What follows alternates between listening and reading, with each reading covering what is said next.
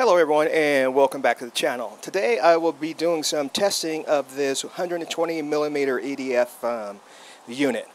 It'll be running on 12S batteries, 2 6-packs in series to give me a total of 12 batteries or 12 cells. And we have just a cheap speed controller for now just to test this out. And I went ahead and printed another housing because the other one that I had, I dropped the weight on it and I put a crack in it and I didn't trust it anymore, so I went ahead and printed another one. So without further ado, let's get on with the testing.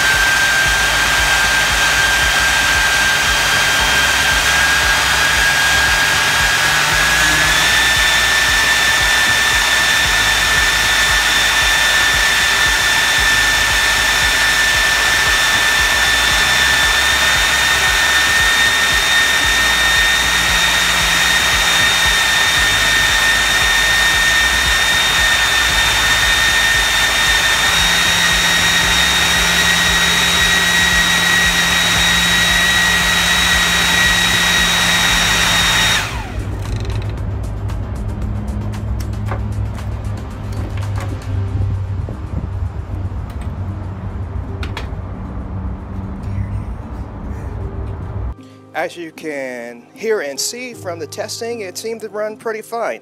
I'm going to do a little more balancing of the rotor itself because I don't like that whistling noise, so I'm going to try to do a little more balancing and see can I balance it even more.